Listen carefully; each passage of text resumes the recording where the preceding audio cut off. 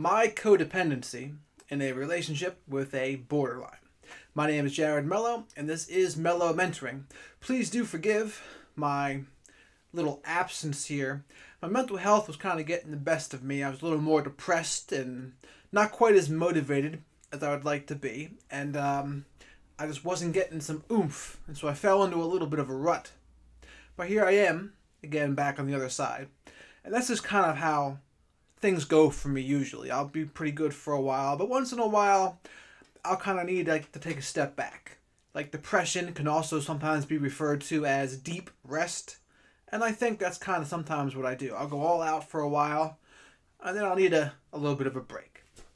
But also, I'd like to still promote my book, Radical Self-Respect, Avoid Falling for the Same BS. That book is great for people who have struggled with codependency, such as myself, people-pleasing, weak boundaries, etc., or negative mindsets.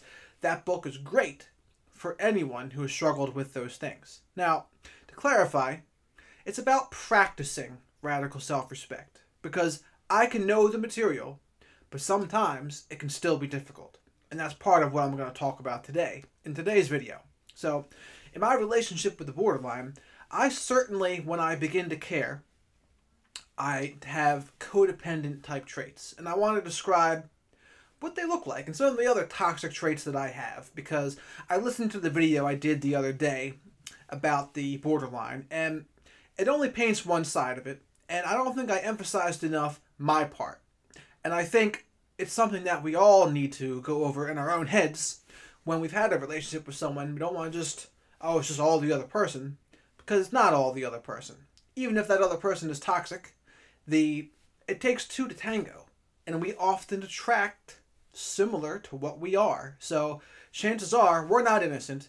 We are certainly have some guilt, and we have to take responsibility for that and our part in things. And one of the things that happens to me in relationships is when I begin to care, I'll start overthinking and analyzing everything I might say to someone. And it's no longer natural. And it's because, for me, and I have borderline and narcissistic traits myself, I should admit that too. But when I begin to care, it's like I have an external locus of control. And how the person that I begin to care about sees me is often how I can see me.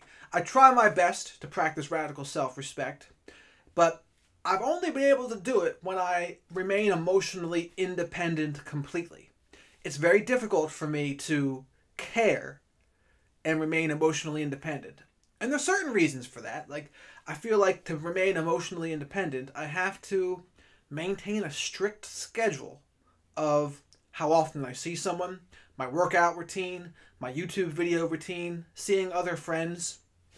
And sometimes in relationships, those things can start to go one by one, and it's tough, and that is something I can struggle with. But I can't imagine, even living together with someone one day. I would really need to go out of my way to make sure that I still did a lot of things for myself, because, and maybe this is just my own mental illness or my own part, in being a part borderline, etc. It's when I care, it's overwhelming, and it becomes huge. And so maybe I'm no longer good when I get into my codependent stuff. I am no longer good at being honest about what I'm thinking and feeling. Or I begin to walk on eggshells because I begin to hold things in and I don't share what's exactly on my mind. But why don't I share? It's because I become fearful of reactions that I'll get. I don't want to get into fights all the time, so I won't share things. And then things will begin to build up in me. And then it'll have to come out in these kinds of conversations that are like an emotional dumping, where it's like, these are all the things I was thinking and feeling, and then the other person tells me all the things they were thinking and feeling, and it's like a relief to share it all. But it's like, to get to that point is even the problem. I need to own more of what I'm thinking and feeling. I need to own what my boundaries are and stick to them, and I can be judgmental too. When I'm trying to solve someone else's problems for them, that's not my responsibility. And becoming addicted to someone else's problems is exactly what happens to people who struggle with codependency. They get obsessed, and then they begin to think about the other person's problems, even though it's not their responsibility to solve them. And I think it's what it really is. It's a buffer. It's a buffer to maybe not look at my own problems as much when I'm thinking about someone else's. Much more fun to solve someone else's problems than to look at my own problems, right? And so, like I said, I can certainly have some toxic traits as well. And I think one of the big things is recognizing them, and taking ownership of them and admitting them, because they can be hurtful to people. Absolutely. And in the situation with the borderline person, they can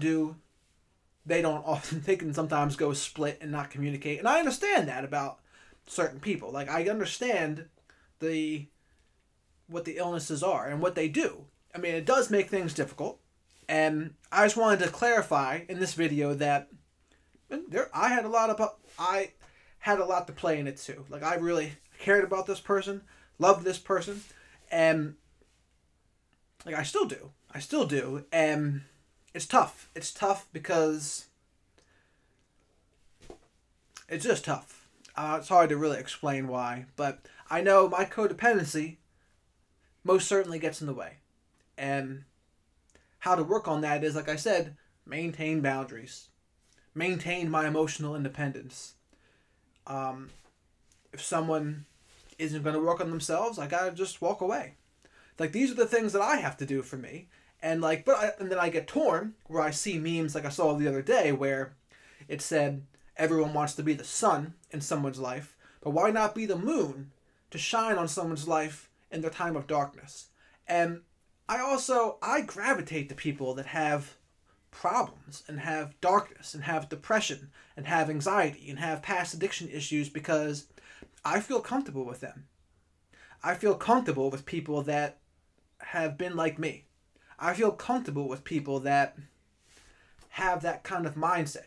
And I feel like those are the kinds of people I can get really close to.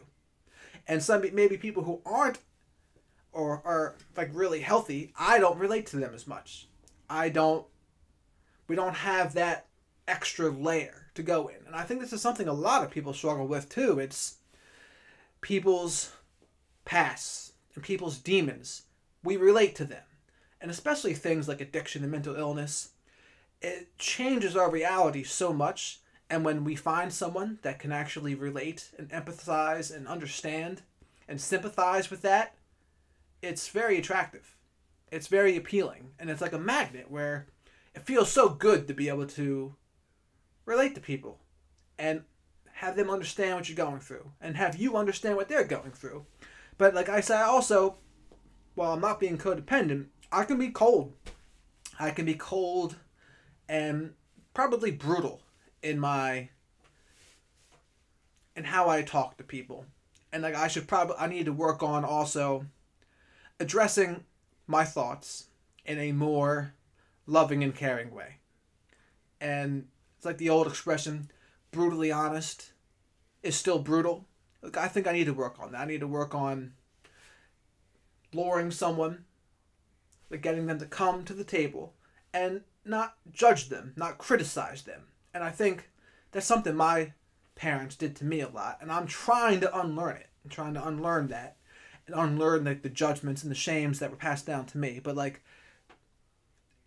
and try not to judge. Like, even if there's something I think someone else is doing wrong, it's like nobody wants that from their partner. Like, what I do want from a partner is someone that's gonna help me become the best version of myself, shine some lights on my blind spots and the areas that I struggle. And that's what I want my partners to do for me. I want them to point things out to me. I want them to say, hey, this is where I think you're messing up.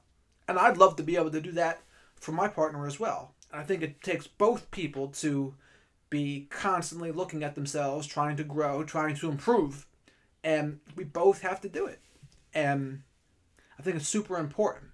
So, and I think when you do really care about someone, you stick it out. You do try to stick it out when another person is in a dark period. I know I would want someone to do that for me. And I wouldn't necessarily like it. if I was just getting judged and criticized for my darkness either.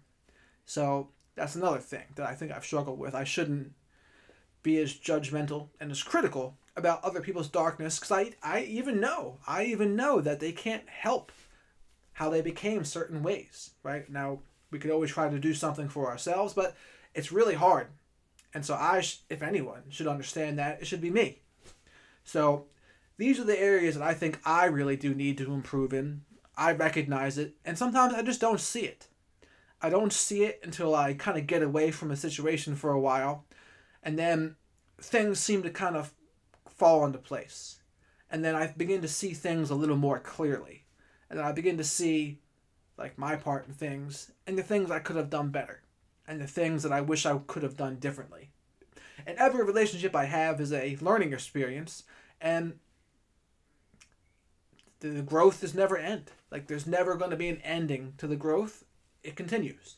And so I wanted to make this video just to clarify that, yeah, I had a big part to play in the relationship I have with the BPD person. I have a lot of toxicities, codependence, and judgments and criticisms that probably weren't the best.